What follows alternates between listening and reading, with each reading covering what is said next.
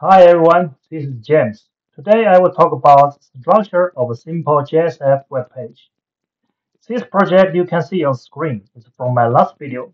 If you have never seen it before, please check my last video. I have made some modification to the file index.xhtml, and you can see a new head section here.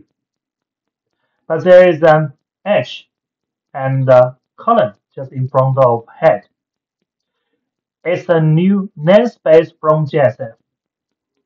We can see there are many different namespaces on the top of the page, such as H, UI, and F. But today I will just talk about the H namespace.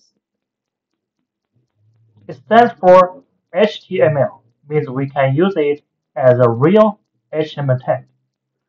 A JSF page will be compiled on the server side and output to the browser on the client side. You can see I just add a title between two head tags, just like what you did in your own HTML code. And also you can see a body tag here and the H1 tag here. The only weird thing is that there is an output label tag here. Let's run it and see what happened. We have to wait for about 20 minutes, 20 seconds.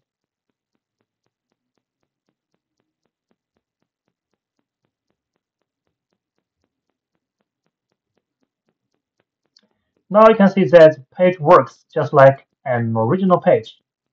But how can a JSF page communicate with the backend code? Let's talk about it in my next video. Don't forget to subscribe my channel and give me a thumb. Thank you.